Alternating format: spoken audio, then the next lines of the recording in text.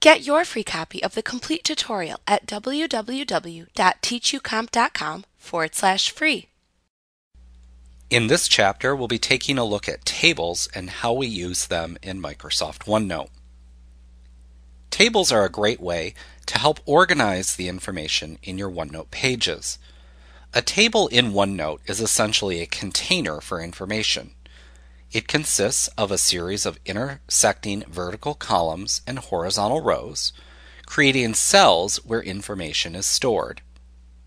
Some functions in OneNote automatically insert a table for you. For example, if we insert a meeting from Outlook, as we learned how to do in the last chapter, OneNote creates a table in the note to store the information such as the subject and date and time. To create a new table, first click where you want the table inserted on a page. Then select the Insert tab in the ribbon.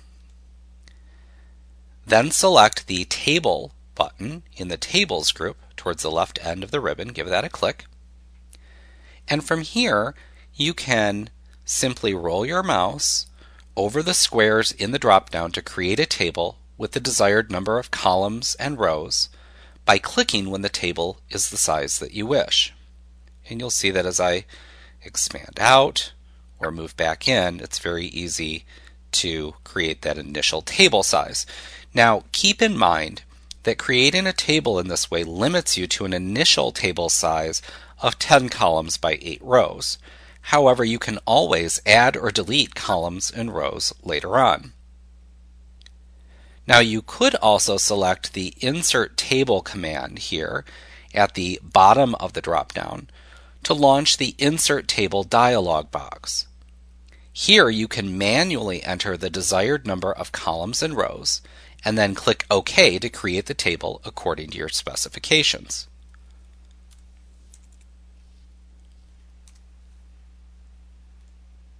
And our table will be created. Now, once the table is created, OneNote will place your cursor in the first cell in the table where you can start typing your content. And we'll replicate what we have in the table just above. Now, you'll notice that as you type, if the information that you type exceeds the width of the column, OneNote will automatically adjust the width for you.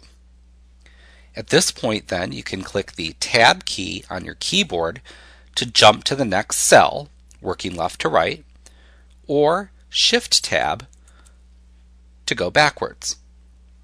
Now, if you reach the last cell in a table, we'll go ahead and click into that last cell right here, and then click the Tab key.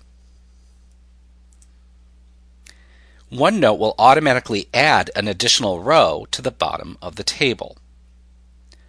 When you have a table selected in OneNote, the ribbon automatically displays the Table Tools Layout tab. You'll see that right up here now, which contains various groups of commands that we can use to format our tables and the data.